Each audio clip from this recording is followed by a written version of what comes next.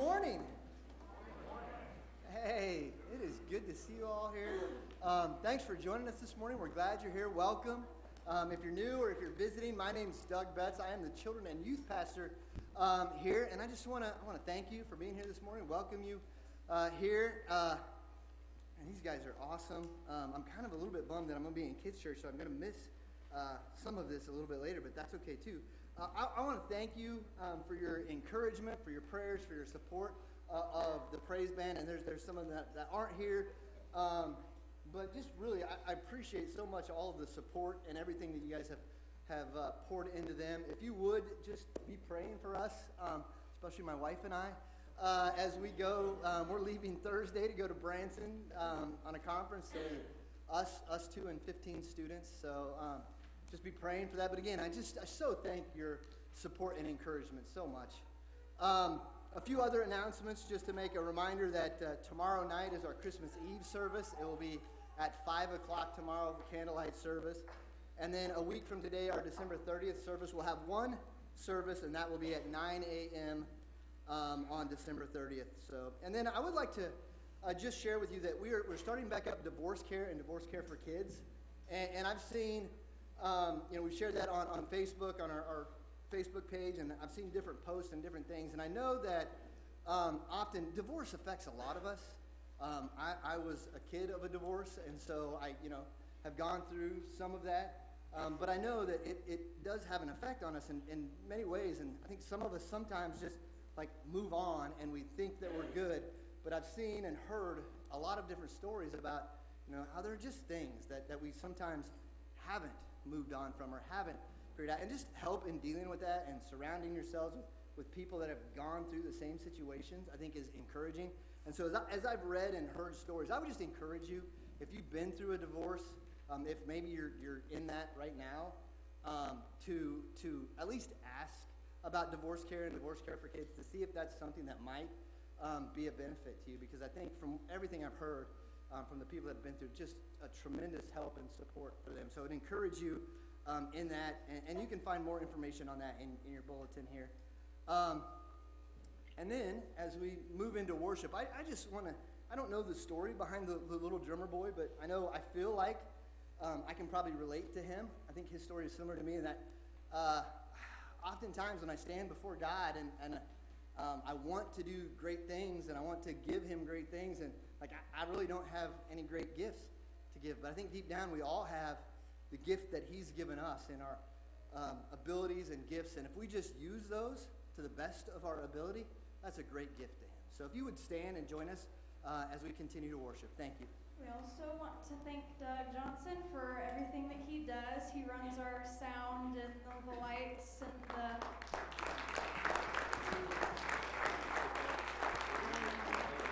he spends many hours with us practicing, so thank you for all that you do.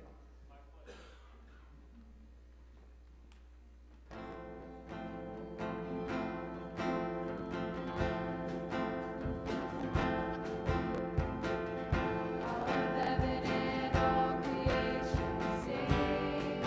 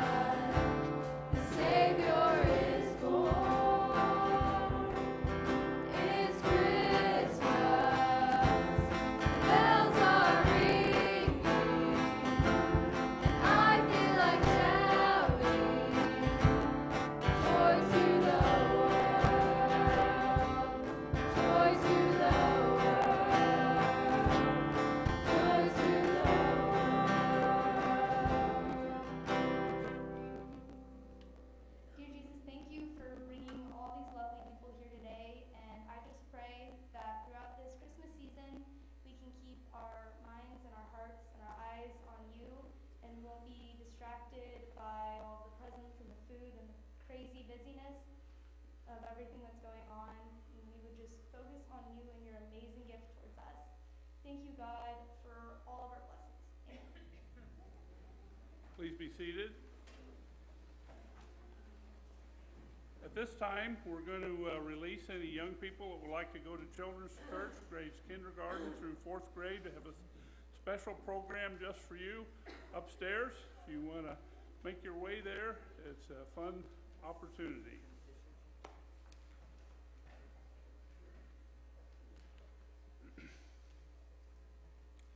As we progress in the Advent season, today is the last Sunday before Christmas Day. Our anticipation is growing for the celebration of the birth of Jesus.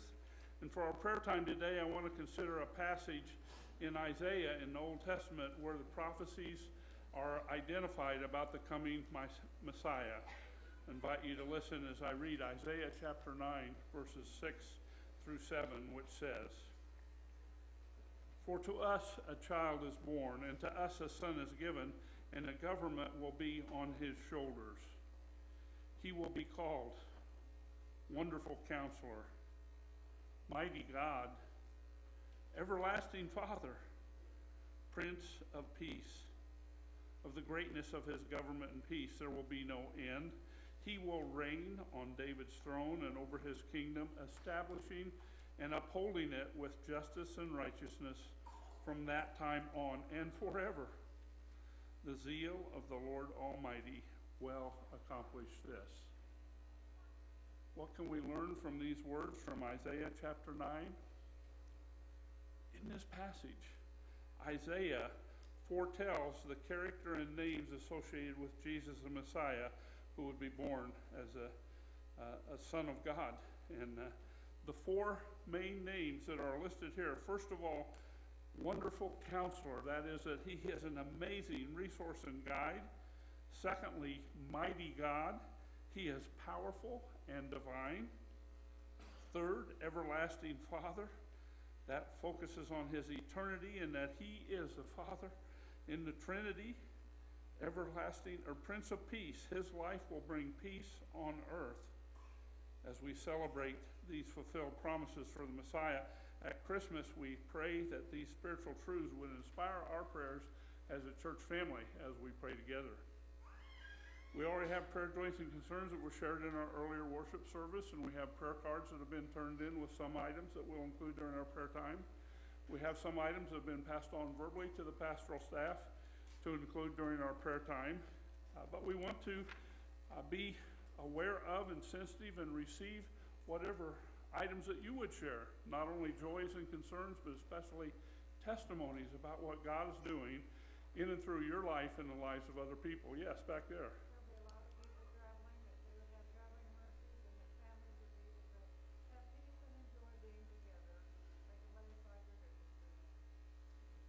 That's great. Good reminder and very timely, as this is a season of lots of activity and interaction. You bet. Thank you for sharing that. Other joys, concerns, and testimonies. Yes. The office manager at the place I used to work, named Tracy Nelson. She has a baby boy and a 3-year-old girl. Her wonderful husband is diagnosed with terminal cancer. He's back to prayers for them. They live in Jamestown, Kansas. It's a very difficult situation. We'll pray for that, and our heart goes out to that family with a difficult situation to process. Other joys, concerns, and testimonies. Back there, yes. For our family. Okay, thank you, Jill. It's good to see your mom here today, too. We'll pray for your family. Other joys, concerns, and testimonies. We welcome the things that are on your heart. Whatever's on your heart, we want. Yes.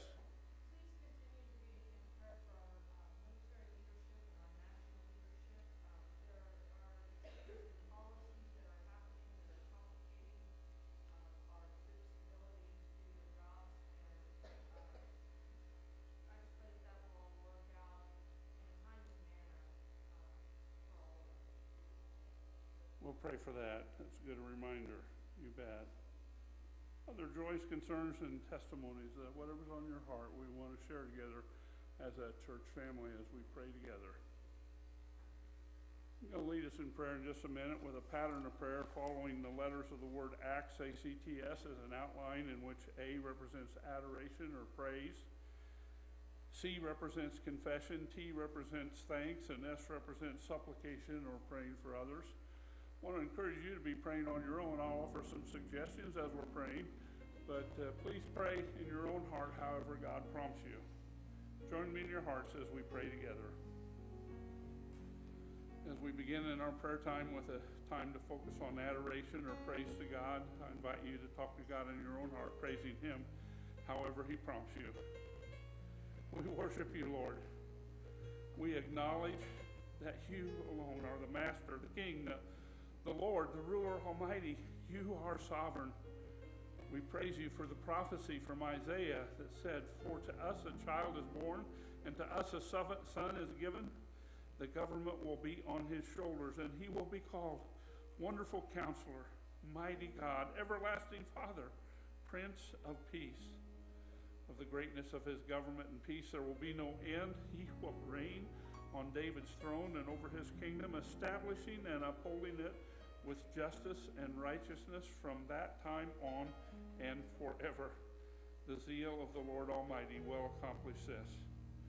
No wonder we praise you. No wonder we worship you. Praise God. Praise God.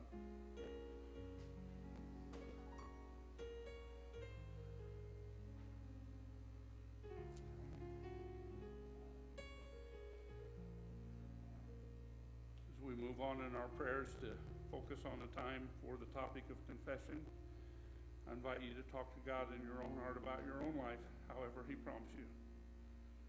God, we come seeking your cleansing and healing. Isaiah 9 reminds us that the Messiah will be the Prince of Peace, and if we could save ourselves, there would be no need for Jesus to come. We need the peace and forgiveness that only He can offer. We can't do anything in our own power to take away our sin or to save ourselves. We realize we don't deserve God's forgiveness. We can't earn it. We can't pay it back. It's only by grace. Therefore, I confess my sin, and I repent, and I humbly ask for your forgiveness, healing, and cleansing.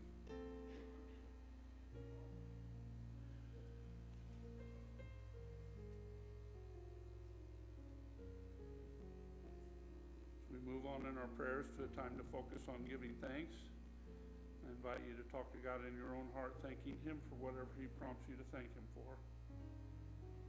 We praise you, God, for this church family and the opportunity to share together on our spiritual journey. Thank you for each one in this church family. We give you thanks along with Jeanette Luke that activity at Hope Ranch is taking place, and they have some victims of difficult situations. They're starting in a recovery process. We pray that you continue to be with them. We thank you along with Renee Scoggin that her son Micah has received an excellent job and has actually started at Goddard, Kansas as a city planner. And we pray, giving you praise for the healing you've brought in Micah's life with health concerns in the last few years, and that he and his wife are expecting another child. We pray for all the details related to their relocation and new opportunity. We give you thanks for this Advent season as we prepare our hearts for Christmas, and we give you praise as we anticipate the special Christmas Eve service tomorrow evening. We pray that you would be even now preparing our hearts for that time of worship. We give you praise for your work in and through folks who have recently joined the church family in December, for Phyllis Shelberg and Jeff Slate, and we pray that you continue to encourage them on their spiritual journey.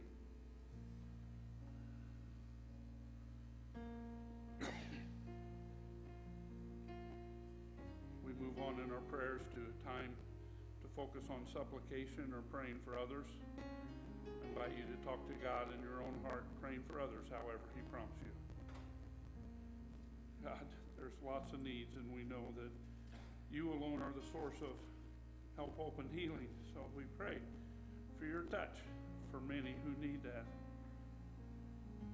We pray, along with Teresa, for prayers for the military, for decisions being made, for timely manner that things are processed.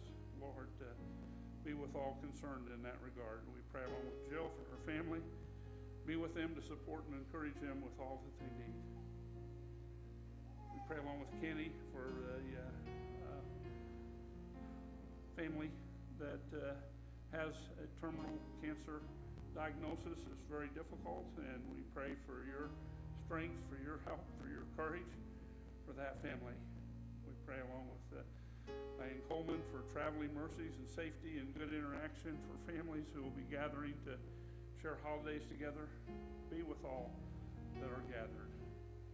We pray with Chris Jones for his brother Curtis, who's in a Lincoln, Nebraska hospital in a semi-sedated state after complications following surgery. We pray for him to heal and recover and be able to get past this difficult time.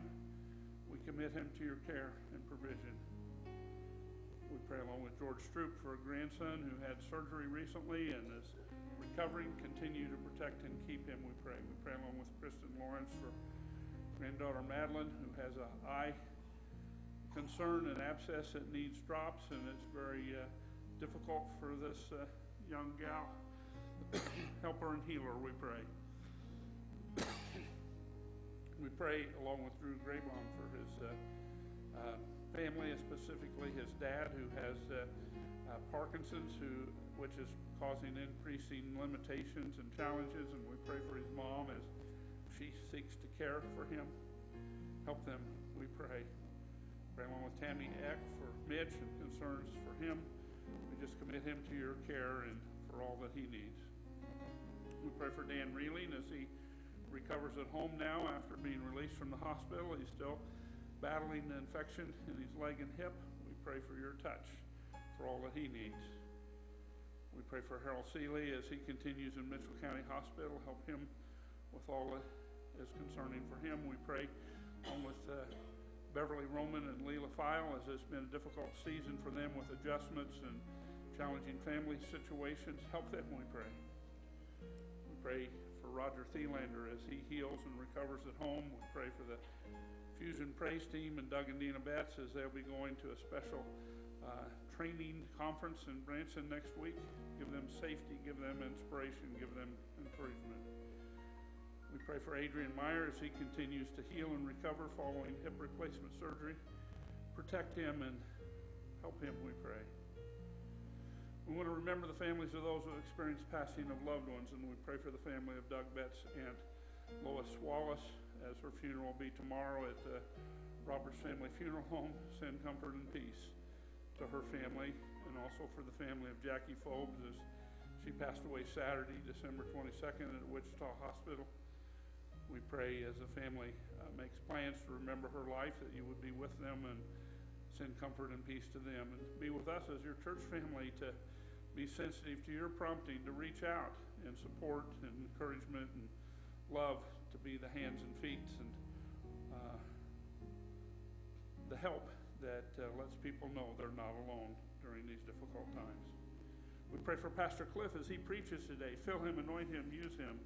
Allow your Spirit to be present to prompt the heart of each one who hears, that we may each sense how you're prompting us to practically apply your truth to each of us on our spiritual journey. We all are at different places, but we all have a next step, and we pray for your help to guide us in that next step, whatever it may be.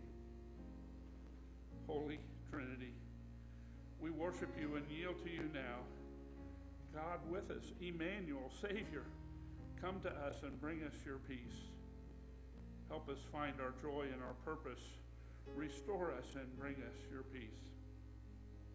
May the dreams that we have and our visions give us hope and bring us your peace. Holy Child, come among us and claim us, make us family, and give us your peace. Stir up your love and give us your peace. God with us, Emmanuel, Savior, be born in us and give us your peace. In Jesus' precious name I pray. Amen.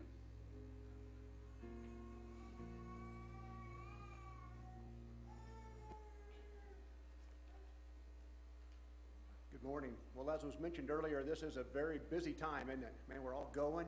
We're all kind of excited. The festivities and all that stuff is happening. We're going to meet together as families, and we're going to exchange some gifts. Hopefully you'll get some, maybe even more than you give. Who knows? It's a fun time, right? And yet sometimes a lot of people miss the whole reason that we're doing this. It's not just a time that we go through busyness just to have festivities. It's a time to have a birthday party, right? Birthday party for our Lord and Savior Jesus Christ. You know, he had to be born, so that's what we're celebrating. But this time we're going to talk about why he was born, right? He was born to save us. It's an amazing, amazing gift. So we come to this time of communion, and you know, it's easy to get, like I said, get caught up in stuff and even the visions and the scenery in our minds of what this holiday season is. And one of those that we see a lot is the nativity scene. And I think my study Bible's got a neat little, I'm going to share this with you. It says, although our first picture of Jesus is as a baby in a manger, it must not be our last. The Christ child in the manger has been made into beautiful Christmas scenery, but we cannot leave him there. This tiny, helpless baby lived an amazing life, yet he died for us. He ascended to heaven, and he will come back to this earth as the King of Kings. Christ will rule the world, and he will judge all people according to their decisions about him. So do you still picture Jesus as a baby in the manger, or is he your Lord? And that's what we're going to celebrate, isn't it? That he is our Lord. We praise him for that. The deacons are going to pass out the elements that we're going to use to in our communion time. We're going to have this meal together. A lot of you are visiting. That's great. We welcome you, and we're glad that you're here. And we welcome you to join in with us as we share this time of remembrance. All we ask is that you've given your life to Jesus, that he is your Lord. And so hold all the elements until we all can take them all together as a family. So let's pray. Father God, we do praise you, and we thank you for the gift first of your Son that you would share with us, and then the greatest gift, that being eternal salvation, living with you. God, what a wonderful thing. I pray, Lord, that you would bless this time together, and that you would minister to us through the song that the youth praise team will lead us through. Thank you. In Jesus' name, amen.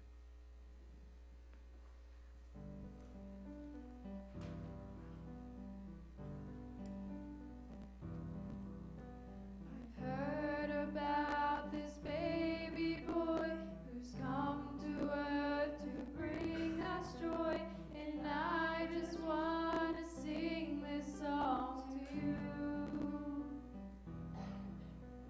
It goes like this: the fourth, the fifth,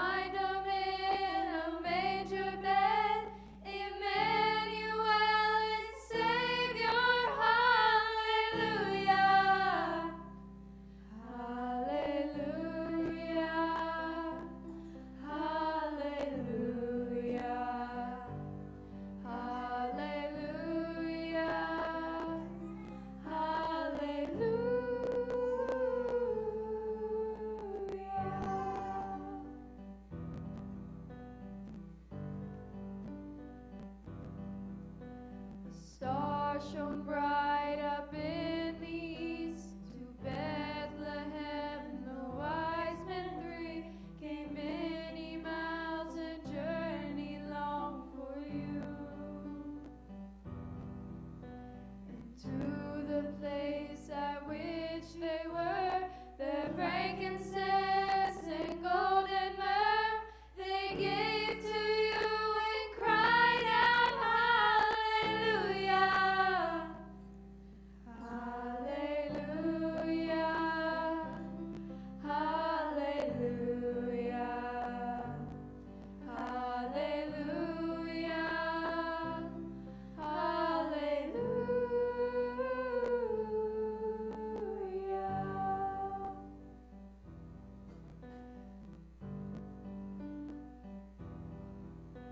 I know you came to rescue me. This baby boy would grow to be a man and one day die for me and you. My sins would drive the nails in you. That rugged cross was my cross too. Still every breath you drew was hallelujah. Hallelujah. Hallelujah.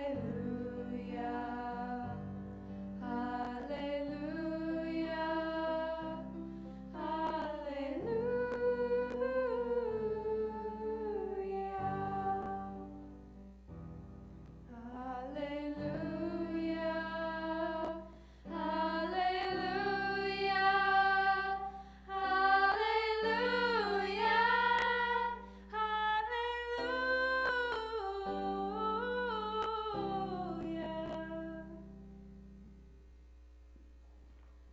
Amen. It's okay. Give it up.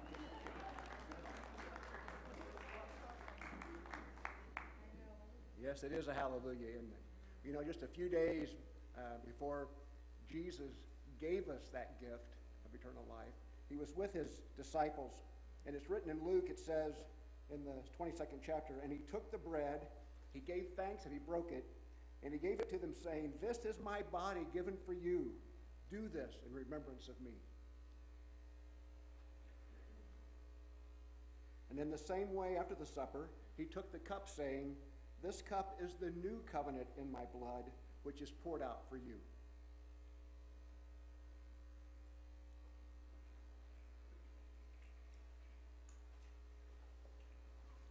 Yes, it was an awesome gift. Speaking of gifts, we have a chance to give back to God that with which he's already entrusted us. Because remember, everything that we have, everything in this world is all his.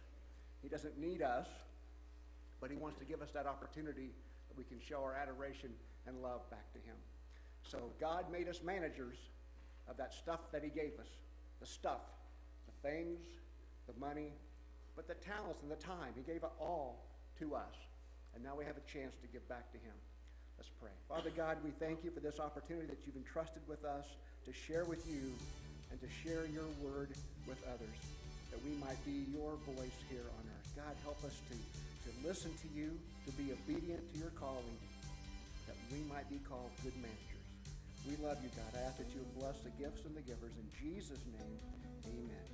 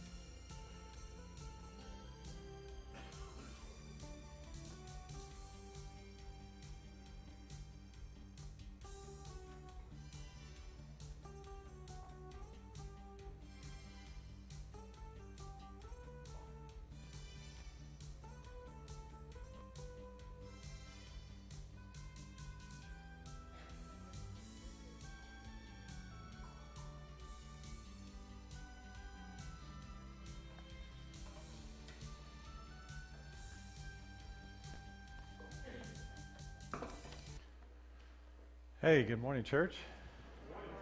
I could sense that you really wanted to give a good clap there, but hadn't figured out with communion how to do that. If you want to thank the youth praise team now, that would be great.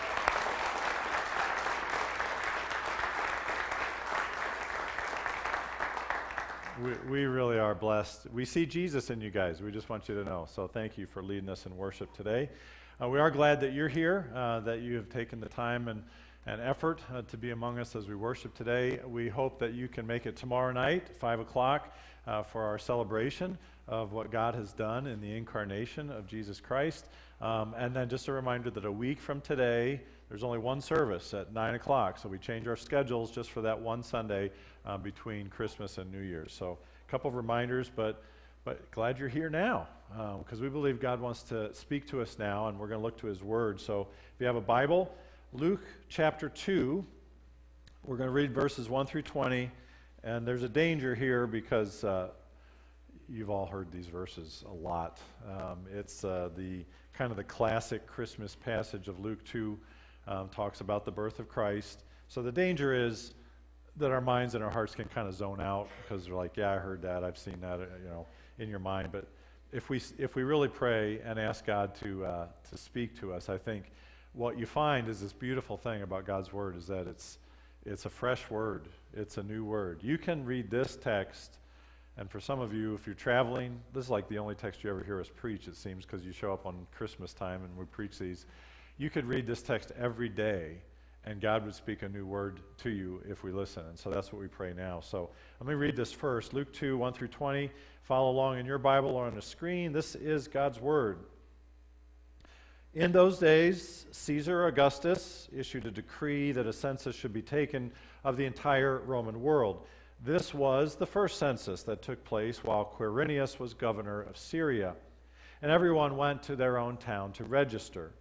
So Joseph also went up from the town of Nazareth in Galilee to Judea, to Bethlehem, the town of David, because he belonged to the house and line of David.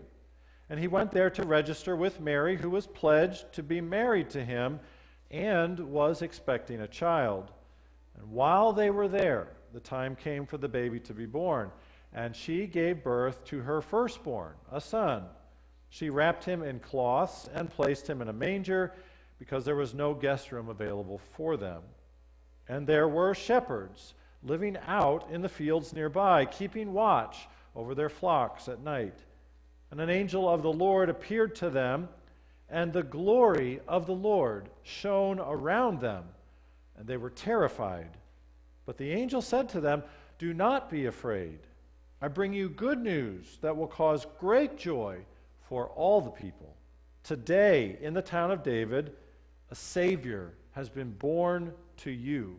He is the Messiah, the Lord. This will be a sign to you. You will find a baby wrapped in cloths and lying in a manger." And suddenly, a great company of the heavenly host appeared with the angel, praising God and saying, "Glory to God in the highest heaven, and on earth peace to those on whom his favor rests." When the angels had left them and gone into heaven, the shepherds said to one another, "Let's go to Bethlehem and see this thing that has happened, which the Lord has told us about." And so they hurried off, and they found Mary and Joseph and the baby who was lying in a manger. When they had seen him, they spread the word concerning what had been told them about this child, and all who heard it were amazed at what the shepherds said to them. But Mary treasured up all these things and pondered them in her heart. The shepherds returned, glorifying and praising God for all the things they had heard and seen, which were just as they had been told. Let's take a moment to pray. We are grateful, Lord, that your Holy Spirit is present among us.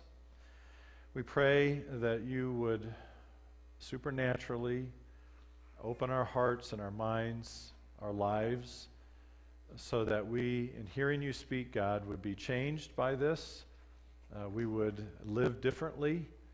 We would live with a renewed love and hope and joy and peace for your glory. So God, would you do this work in us? We're here in your name. We've gathered in your name, and we pray this in your name. Amen. A long time ago, in a galaxy far, far away, I was a youth pastor at another church, and I was in charge. I was placed in charge of the annual Christmas pageant for the children. Now, Steve and Kim Ladd do such a great job. We just had ours here a couple weeks ago, and they do such a fantastic job with our students in presenting the truth of the incarnation. I didn't do such a great job with it. It wasn't really my giftedness, but they told me, "Hey, you got to organize this thing." And I found out one lesson really quickly, and that is, I didn't know this before, but there is a pecking order for roles in the Christmas pageant. Like, there are some roles that people really want, and there are some that are less prized. The least prized role in all of the people who are involved in the incarnation is Joseph. Like nobody wants to be Joseph. One, he has no lines, so you get nothing. And every time somebody else shows up at the manger, guess who has to move to the back out of the way? It's Joseph, right? He's like not necessary almost. So nobody really wants to be Joseph, and especially at the church I was serving, because we had a little confrontation. We were doing it with kindergartners. There was a kindergarten who was Mary. There was a kindergartner who was Joseph. And we had told her to bring a little baby doll for baby Jesus, some doll that she'd be familiar with and comfortable with, and she brought it, and we're trying to run through a practice and all of this stuff, and I could see this little war starting to happen because Joseph wanted to keep picking up baby Jesus. And this didn't go over well with Mary, and so poor baby Jesus was getting into a tug of war between the two, and finally the little girl just snatched baby Jesus right out of his hands, ripped him away, and she said, "He's not your baby." And I'm standing there with the teacher as we're watching this unfold. I should have intervened, but I just leaned over to the teacher and I said, "Well, you know, theologically, she's correct. You know, I mean, she's got something going there." So nobody wanted to be Joseph. It wasn't even safe to be Joseph in our play. So then we had Mary. There's only one to do that. A few people maybe wanted to be the three wise men because they had some cool props, you know, that they could bring in. But I was unexpected this. Everybody, almost everybody wanted to be a shepherd. There was two reasons for that. One, we had robes, of course, that they wore, but they always had those head things, and they always have kind of we used headbands. So half of our play had Michael Jordan headbands on their heads like this. And so they thought that was cool. But I think what they really liked was the props that go with the shepherd, which was what? The shepherd's staff, the crook, right? A little, staff that comes up like that. And everybody got a shepherd's staff, which was a really bad idea. Don't ever do that if you're leading, because you can do a lot of damage with a shepherd's staff. And everybody wanted one, and you can even bring down the Star of Bethlehem, I don't know if you knew that, with a shepherd's staff. So everybody wanted to be a shepherd. We had about 150 shepherds in our play, and it was fantastic. But I thought, wow, it's great to be a shepherd. That's actually completely opposite of the truth. The truth is, we're reading this text about how God meets us where we're at. And today we're looking at shepherds. God meets shepherds where they're at. And in that day, in the first century, nobody wanted to be a shepherd. Nobody, upon graduating from school, said, "Boy, I just can't wait to get into my chosen career of being a shepherd." Nobody, mamas, don't let your babies grow up to be shepherds, was a popular song at the time. Nobody wanted to be a shepherd. Why? Because everyone saw shepherding as the last resort. It's the job you take when you've tried to get the jobs you really want and can't. It's a horrible job, and the people who are shepherds were considered unreliable. They were not truthful. They were considered to be liars and cheats. If you were missing something, the first person they would ask would be a shepherd, probably took it. And so a shepherd was viewed very low in the social spectrum of things, including things that took away some of their civil rights, because most people didn't trust shepherds. They were not allowed, rabbis said, they were not allowed to hold judicial positions. If there was something that was happening in a court of law, a shepherd's testimony was not admissible because they were considered to be suspect in terms of the truth. There's all kinds of things that shepherds really endured in terms of how they stood in their culture were not viewed very highly at all. Even Jesus, by the way, gives a nod to this. Do you remember when Jesus in John chapter 10 is talking about the good shepherd? He calls himself the good shepherd. He says a good shepherd. He lays down his life for the sheep. The sheep know, he knows the sheep by name. He said that's all the good shepherd. But he also says in John chapter 10, he said, and you guys all know by contrasting this, what it's like when you have hired shepherds, hired hands. He said when a wolf comes and a shepherd's job is to protect the sheep, the hired shepherd runs for his life and takes off and leaves the sheep. And when Jesus is saying this, in this context, people would be nodding, going, oh yeah, we know about shepherds. We know that's exactly how they would react. So even in that time period, people would see shepherds in a very kind of downgraded way, and their job itself contributed to this because it isolated them. A shepherd's job was to be, as we read, out in the fields, living in the fields, because you have to stay with your sheep. And that means you have to protect against predators, but you also have to watch in case the sheep starts to wander off by itself. You have to lead them to pastures where they can eat. And sometimes, depending on the time of year, shepherds, sort of like some of you truck drivers, they would be gone for 8 months at a time, taking their sheep to various pastures before they could make it back home. And all that contributes to this. The job itself is isolated from other people, gone for long periods of time. They feel out of the loop. They feel truly, we use the phrase, but they really felt this as outsiders. They don't know what people are talking about. They don't know what's really happening in people's lives because they're so, by their job, disconnected.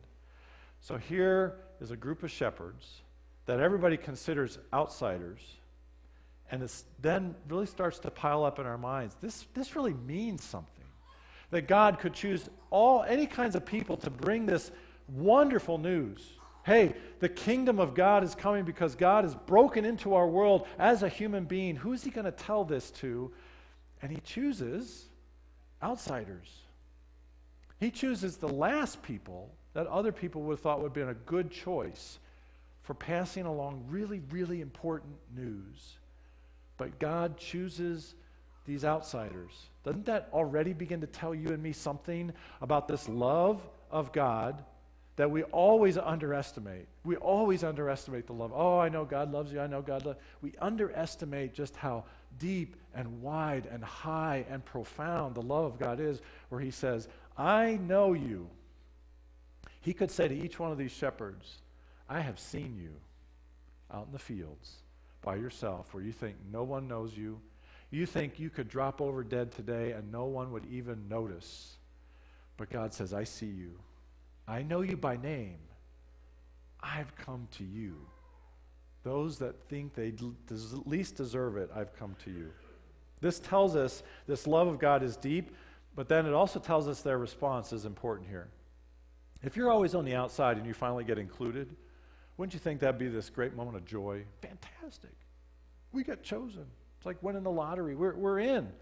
God's come to us. But their first reaction is not that. At the end it is. But their first reaction is absolute terror. In fact, the text is not, it's hard to grab it. In the original, as it's translated in English, it comes out, they're terrified. But what it literally says is they feared a great fear. This is more than just being startled, like you're out in the dark at night and suddenly, boom, lights come on, the glory of God, there's angels. I'm just startled. It's deeper than that. It's way deeper than that. They feared a great fear, and it wasn't primarily the light. The light was a reflector. It was pointing to this. It was the glory of God. The glory of God shone around them. What is the glory of God, and why would it cause shepherds and us to be afraid, to fear a great fear? Well, the glory of God is basically this. The glory of God is the weight of who God really is in his fullness. The glory of God is to say that God is so amazingly great in his power, in his knowledge, in his wisdom, in his love, and the full weight of that begins to happen when you are experiencing the glory of God. You're feeling the weight of God's truth, of who he is. And you know how this works. Say if you're decent at something in your life. I don't know, maybe it's knitting or playing a sport or doing some skill, working with something, and you're pretty good at it. You ever been in a situation where you're doing your thing, but somebody comes in who you know, they know it too, they are like way better than you, like they are the expert of the expert. Makes you a little intimidated to be trying to do your thing while someone else who's greater than you comes in. I mean, it'd be like me playing basketball down at the municipal building. LeBron James comes walking into the gym or something, right? I think I'm pretty good. LeBron, set the pick, man. Throw me the pass, you know. Am I going to be taught? I'm going to be like, whoa. I mean, anything LeBron wants to do. Why? Because there's a certain weight to his presence. Because why? Well, he's so far superior in his abilities. Now take that. That's just one little example, but take that with God. Imagine we're always kind of trying to reach God, seek God, feel God, experience God, but when the glory of God is happening around us, it means all of those things that diminish it or take it away is gone, and suddenly you are standing in the glory of God, and the fear that rises is that you and I feel exposed. Wow, he is so far greater than I thought, but that means his holiness compared to my unrighteousness. That means his love compared to my unloving heart and spirit. That means all of those things about God which are so different than me, and I feel completely exposed because now the difference, I hide it from you guys really well, by the way. I spend much of my life trying to make sure, well, you guys only will see the best parts, but in the glory of God, guess what? It all gets revealed. And you can see then, it doesn't matter if you're an outsider or insider, if you're in the glory of God, you fear a great fear. And here's the fear. This God has now exposed me for who I really am. I'm done for. I'm done for. I can't stand in the presence of a holy God. I've tried to fool myself and fool others a whole long time, but right now it's all crystal clear in the glory of God. I cannot stand before this God, and if God chooses right now, every justification is there to completely wipe me out as a sinner. And the great fear is that I've been exposed for who I really am, and it's not good. Here's the beautiful thing, of course, with God. God reveals this fear, and he's going to say, briefly, we'll get to it, don't fear, don't be afraid. But the fear comes first, and God purposefully does this. He does this because he wants to reveal the real issue of our lives is not, if you're a shepherd, that you have lied occasionally. That's not the primary issue. The real issue in the light of the glory of God is not that you have stolen a sheep here or there. It's not that you haven't done your duty properly. It's not the particular sins of our lives. So if you come this morning, you're like, I think God just wants me to kind of fix this sin, and I think God just wants me to kind of fix this sin, you're missing what the glory of God does in causing us to fear a great fear, which is the root. What's at the very root of my heart that makes me do these things that I regret, and I have a great fear that they'll be exposed? What's at the root of it? And I think one way that theologians have tried to put it is there's one root sin. And it doesn't matter who you are, where you're from, this one root sin is common to every one of us because we're all sinners, and that is pride. Most people think pride, well, that's like if you feel real arrogant, you know, where you tell LeBron to get off the court because you think you're better than LeBron, that kind of thing. No, it's not really just arrogance. Pride, in a theological sense, the root of all sins is that pride says something that's not true, but we believe it. And that is, I belong to myself. That's at the very core of pride. That I am an independent, self-sufficient person. I make my own life. I belong to no one. Pride is that root sin that says, even though I am created, I'm going to ignore that. I'm going to overcome it and say, no, I'm really my own person and I don't belong to anybody. That's an inversion of reality. And we have two great evidences, by the way, of this reality that we deny by our pride, by human pride. The two evidences are the beginning and the end. The beginning of your life is a great evidence that you and I are not our own. Why? Because think about when you're born. You have absolutely zero input into where you're born. You have zero input to whom you were born.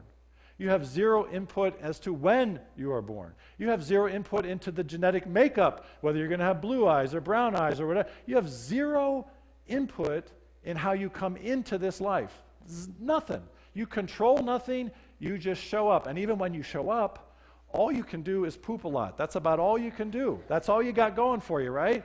You are completely dependent on everybody else in your life to take care of you, to feed you, to protect you.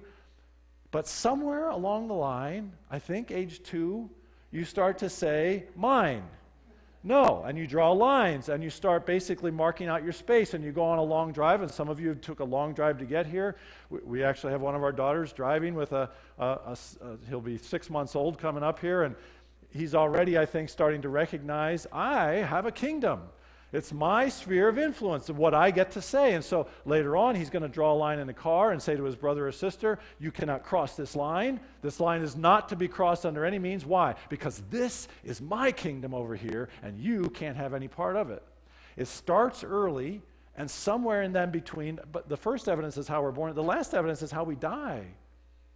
Because we have absolutely no say, almost virtually no say in when the last heartbeat happens. And when the last breath happens. None. But in between, we say, I'm a self-made person. I'm complete. This is my life. And this lie that we believe, theologically, we call pride, because it sets up our kingdom and it says, this is my life. And okay, if I believe in God, I'll give God a few things. I've got a kingdom. I'll give him a few extra things here. I'll give him some time, some money here. I'll go to church. I'll read my Bible occasionally. But make no mistake about it, this is my life. And that happens to shepherds and to kings and everybody in between. We all have our pride that says, God, I know you created me. I know if you stopped thinking about me right now, I would cease to exist. And God, I've fashioned my whole life around making it my own, doing my own thing. And by the way, if you're like, shepherds, can they really be prideful? Because everybody's always talking them down. Yeah, when pride is seen as a kingdom-making thing. Can you think of what happens if you're always out on your own? And you're always, you have to rely on yourself. Nobody's going to come to your aid. You get to be pretty self-reliant. I'll bet you if you gave these shepherds some duct tape and some baling twine, wire or whatever, these guys would have it made. They're like, I can make anything, I can do anything, I can make it. I mean, I know that's not anything like our Midwestern here where you guys are just, you guys make everything happen by yourselves because you have to. There's nothing wrong with that, but here's the thing. At some point, that transfers over into all other areas of life where I say, I get to choose. Now, the fact that God allows us to do that and to live that way shows how great his grace is. I don't deserve it. But the glory of God reveals it. Oh, I owe everything to you. My life is not my own. My life is yours, God. That's what the shepherds are feeling. And this fear that begins to rise in their life, right away, the words that the angels give them are trying to help them to see, yeah, don't you see, you were not made to live as if you were self-reliant because you can't live that way. But here's the good news, fellas. A Savior has been born to you. The news that he gives to the shepherds is that you need a Savior. I can guarantee you pride will resist that. Pride will say, I don't need a Savior. I might need some help occasionally. God, if you could help me out in some tough fixes here and there, but I don't need a Savior, do I? No, a Savior has been born to you. You need a Savior. So pride, you can tell right away, will resist this. It's like, this will probably happen in the next couple days for some of you. And you'll give a good smile, so it'll be okay. Nobody will know, but I'll know. But here's the way it goes. You'll get a gift, and you'll be less than thrilled with the gift. You'll be like, thank you. I really appreciate this. But in the back of your mind, you're going, I think I'm regifting this one to Pastor Cliff, right? Pastor Cliff will get this. I'm going to give this. I don't really need this. So like if you gave me a gift, just draw one out of here. If you gave me a gift, I opened the gift, and it's a box of Rogaine. A box of Rogaine. I'd be like, hey, thank you very much. But in my mind, I'd be like, I have such a thick, luscious, full head of hair. Why would I need a box of Rogaine? I'm looking at pictures the other day, and I'm trying to figure out who is this balding guy that's holding my grandson, and I turn around and I look, oh my goodness, it's right back here. There's something going on. It's like the lunar land rover or something that happened back. I'm like, do I really need this? That's the big question. That is the huge question. We talk about this and we sing about this. This is what the gospel begins with. Your pride is going to resist knowing that you need a Savior. You have to be rescued. If you can hear that, if you can receive that, oh, then you're going to start to see something more than just fear in the presence of God. You're going to see love and joy and peace. He also says he is the Messiah, this promised one. He's the Messiah, the Lord. And that's a very controversial thing to say in the first century. And the reason is, we heard about Caesar Augustus. He calls the census. He's the Roman emperor. Did you know that in the first century, once Caesar Augustus had gotten control, and he'd gotten control by a bloody civil war, and he won out. He's the adoptive son of Julius Caesar. But Caesar Augustus reigns for a long time. He consolidates power. This guy has power over the largest empire in the world, the best army, all at his command. And it starts to go to his head a little bit because Augustus has coins minted that say Caesar Augustus is the Savior of the world. No kidding. That phrase, Caesar is the Savior of the world. So now you have somebody coming along saying, the Savior of the world has been born. Everybody's like, no, that's already taken. Caesar's got that. No, the true Savior has come. Caesar Augustus also, he declared that his father, Julius Caesar, was a god. And therefore, he took the title. No kidding. Caesar Augustus said he is a son of God. And so when you see the gospel beginning to say, no, there's a pretender kingdom here, and that's Caesar. And you're like, yeah, it's a pretty good pretense because he's got control of everything. He's got all amazing power over us. And somebody said, no, but the true Savior, the true Son of God has been born. And basically what this is saying is when God meets us where we're at, you have to know this. He is going to confront every kingdom. He will confront every kingdom, whether it's a larger social kingdom or whether it's your personal, my personal kingdom. He will confront it. He will say, you've been acting as if you're Lord of your life, but the true Lord is here. And you have this opportunity. I've not come to crush you. I've not come to condemn you or to destroy you. I have come to save you, to rescue you from yourself. Will you receive that? And here's the beauty of it. That's why the angel can say, don't be afraid. Don't be afraid. I bring you good news that will cause great joy for all the people.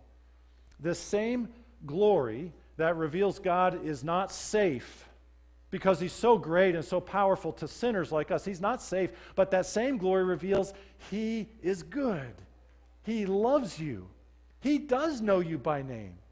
You've been marginalized, pushed aside, where people feel like you don't count, but all the while, the true Son of God, the true Lord over all, is saying, I know you by name. I've seen everything that you've experienced.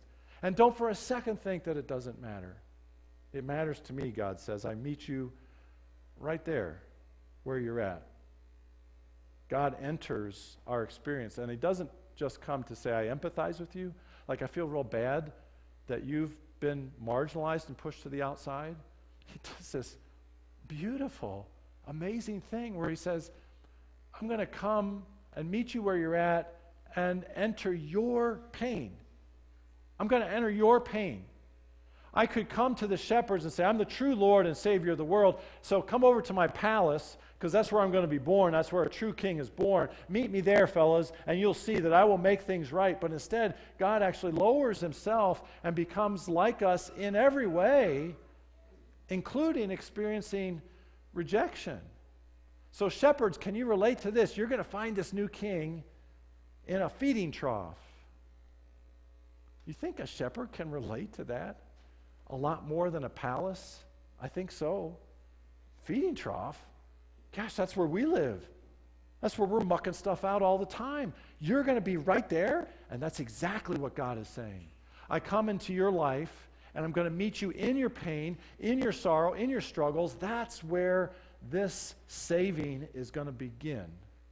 So we like to say this: God meets us where we're at, but he doesn't meet us there to leave us there.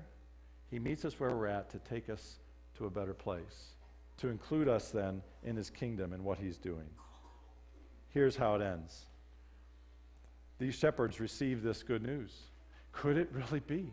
There's a God who's seen right through us. We're not worthy of anything, but he still loves us, and he calls us to his love and his kingdom, and now we get to be included. And here's this great switch. These guys who never knew, if you needed the latest news, you would never ask a shepherd. They were always clueless. They were out in the fields. For the first time, the outsiders are now insiders. See, they have the insider knowledge. They have the information that almost nobody else has at this point. God has told us first, shepherds, that a Savior's been born, and we got to go. We got to go check this out. Now we are the insiders. We have information no one else has, but you're going to see them immediately. And this shows the difference between you and I trying to make our own kingdom and us receiving the kingdom of God, where he is Lord of our lives. He makes us insiders so that we immediately reach out to outsiders. Immediately. I could easily see these shepherds saying, finally, we got something over on you guys. Finally, we know something you don't. Now you can sit and stew about it for a little bit because we got it and you don't. And they could easily take all of that anger and angst and pain that they've experienced in their life and turn it right back and say, ha, gotcha. But instead, something has freed them to say, even the people who have marginalized us, who have just kind of reduced us to nothing, we're going to go share this with them.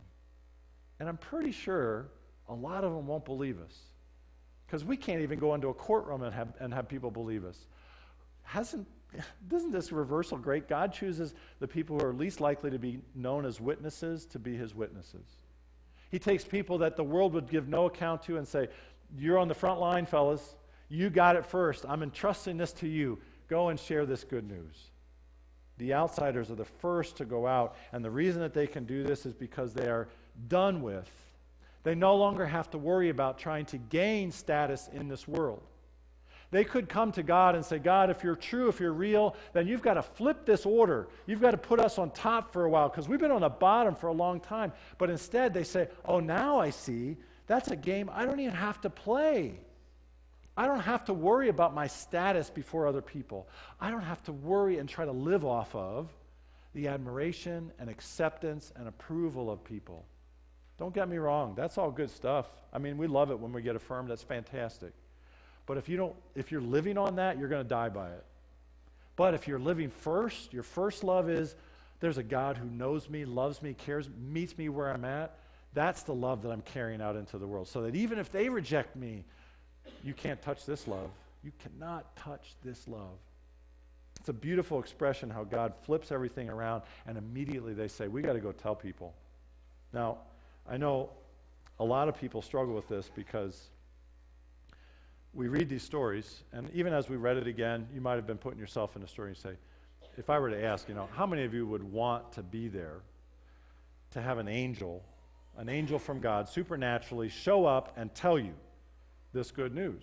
And I'm going to guess a fair number of us would say, I think that'd be pretty cool. I think I would like to do that. In fact, we can take that even further and say, yeah, how come God doesn't do that for me? I mean, he did it for shepherds, why not for me? And the thing about this text is this truth. The shepherds get an angel to receive that good news. Most of us get shepherds. Most of us are going to hear the good news, not from angels, but from shepherds. And that's a struggle for a lot of people because they're like, no, I want God to kind of wow me here. I'll believe if God will give me that angelic experience, if I can have that. But instead, God has sent a bunch of lowly, no-name, kind of unimportant shepherds. And they are telling you and me the truth. It's good news. The king is broken in. You can be a part of his kingdom. You got to surrender. Give up your kingdom for his. And you're like, you're just a shepherd. I want to hear from God. Most of us hear it from shepherds, not angels. We want that. So if we were there, I'm pretty sure we would say to the shepherds, look, I know you're telling me good stuff. I want to hear from God. So if you just tell me where in the field that this happened to you? Like, I'm going to X marks the spot where the angel showed up, because maybe we could build a little prayer chapel. Wouldn't that be great? This is in the very spot where the angels told the shepherds, and there's a good chance if you come to this prayer chapel, you're going to have an angelic visitation, and the angel's going to speak to you. And maybe we can go further with this with the shepherd. What time did this happen, shepherds? Well, it came upon a midnight clear. It was midnight, right? Okay, I don't know. It's late. They tell us the exact time because I can write a book. And then I can say, prayer at this time will get you an angelic visitation if you just pray at the right time, if you're in the right spot. And we try to organize all these things, and we think what we're really trying to do is reduce God to a formula and say, God, I can control you. If I can get all of the factors just right, all that really does is say, it's still my kingdom.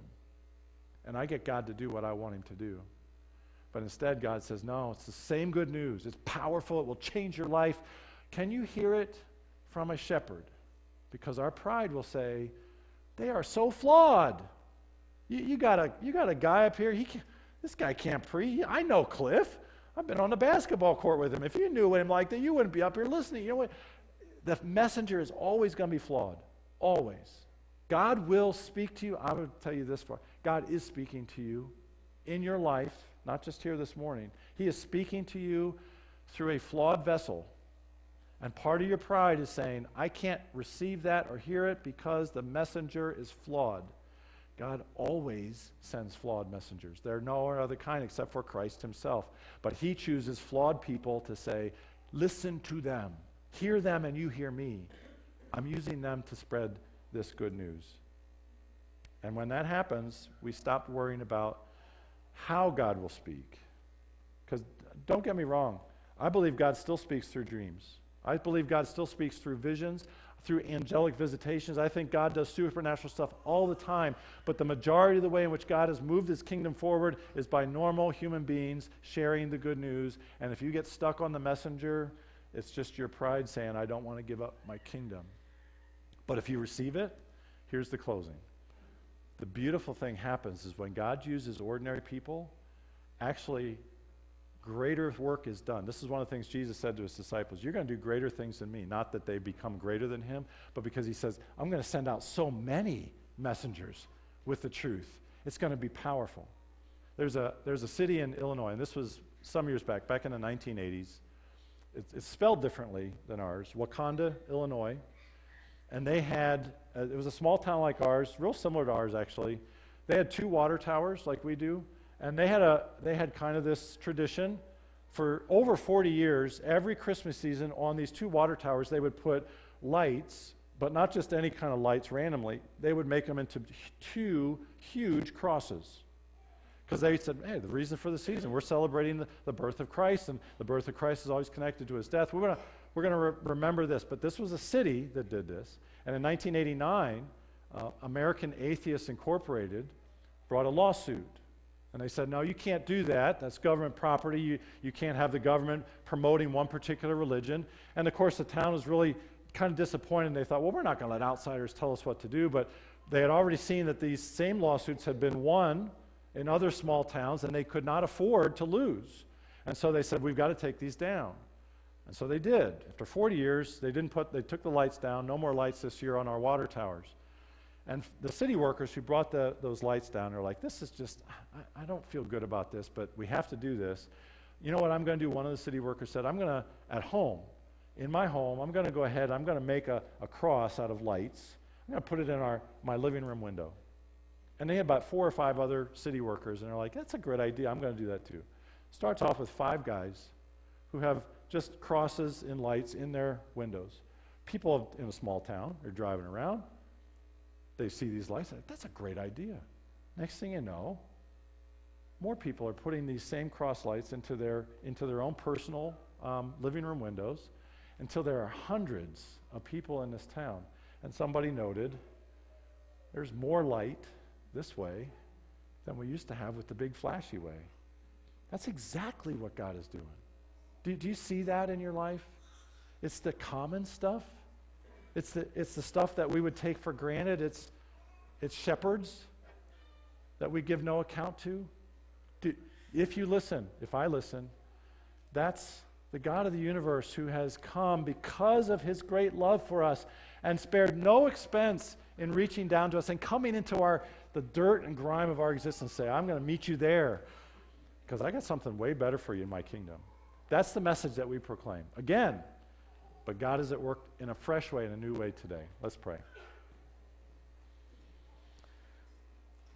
We give thanks, Lord, that you are good, that your love, God, when your glory comes, it's scary at first, but your love is so quick to show us that if you wanted to be rid of us, we'd already be gone with. And here instead, we see that your grace has given us life that we don't deserve. And now, God, to have your Son revealed, we pray that our hearts fight against and lay down this pride that would otherwise keep us from receiving you. That's what we want this season, God.